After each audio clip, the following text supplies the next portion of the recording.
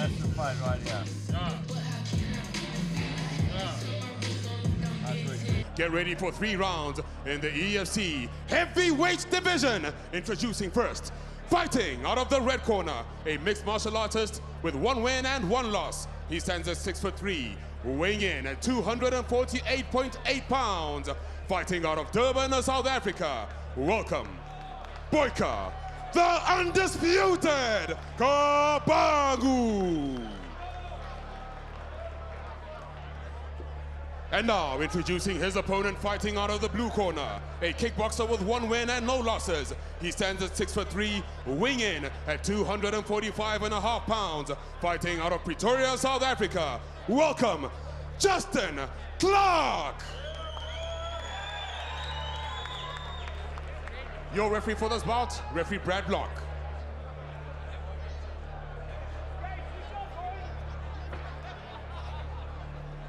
The third man inside of the hexagon will be Brad Block.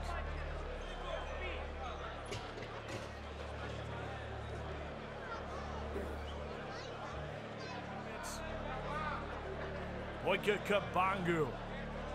What a monster. Taking on this man, Justin Clarke. Who's going to take the next step tonight? Round 1 is brought to you by Dragon Energy Drink. And we are on. In the black, Justin Clarke. In the gray, Boyka Kabangu.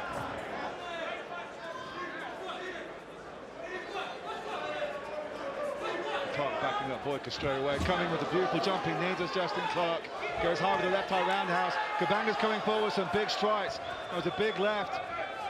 Clarke closes distance and clinches up though. Goes for the body. Goes for a spinning back fist, but eats a nice left from Boyka Kabangu. As he does so, Kabangu waited for him to turn around before he shot out with that left.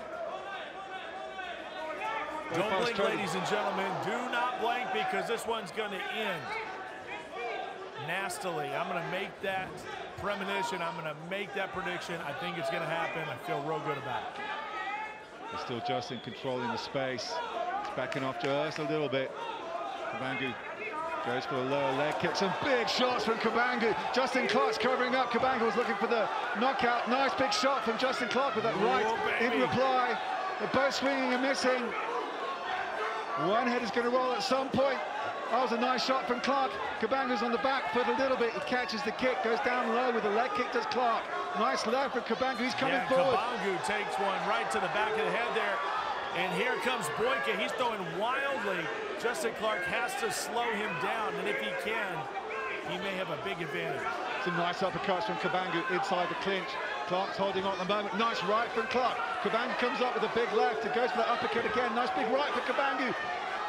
Clarke is back up against the fence, turns his opponent back in. He's got one underhook on the right-hand side. How's Justin Clarke? I think there's a penalty. Well, referee Brad Block's calling it up. He's calling it up. It's over. Justin Clarke is looking in wonderment and wondering why. I think it was Kabangu said he couldn't continue or he was hurt. Stopped the fight. Almost stopped himself fighting. This happened. I'm very confused. I don't know if it's because Boyka Kabangu just stopped fighting, or he called out in pain, or is there some kind of way in which the referee, Brad Block, thought that he was unable to continue? You could see he was holding his right flank was Kabangu. And I don't know if it's because of one of those body shots, but we have to take a look at the replay and see if we can get some kind of clarity. Wow, but this is very surprising, and we are going to have to watch this a little bit closer, because as it happened, it didn't seem very clear-cut. Well, I can see him over the replay and see if it was. Meanwhile, see if I can get hold of an official, the cage side here, to kind of explain to us. We're going to hear it in a minute. But here we are, folks. Let's take a look at the actual replay and see if we can get some clarification. Brought to you by Makuru. Well, what we're hearing here is the precise getting information just coming in now. He says it was a verbal submission. See if we can take a look. Both fighters bring it to him. You could see there, he was talking to the referee there. And he's holding his side, holding his flank. Coming forward, big strikes was Kabangu, going down to the body. Nice Elbow is very glancing. Justin turning him in. And you see massive firepower. I mean, just huge shots by both men. They were hanging in there together.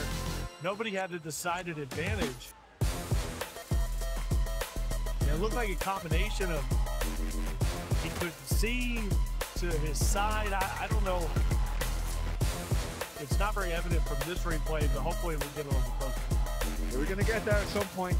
And here's Boyka swarming with punches and bunches. Justin's covering up. A nice right that got through behind the guards. He covered up and pitched well. The rest of the knee to the midrib. I don't think that was the one. Was he just trying to call timeout? He was complaining about something to referee Brad Locke, very specifically, that Brad then interpreted as a verbal submission. Go get your Sherlock Holmes on there, Simon. Figure something out. And let's throw it up to Hotso Bilal Ramobo for the official decision. Ladies and gentlemen, referee Brad Locke has called a stop to this contest at 1 minute and 53 seconds of the very first round, declaring your winner by tap out due to verbal submission in the blue corner, Justin Clarke. Justin, a very interesting victory. Just talk us through the end from your point of view. Absolute confusion.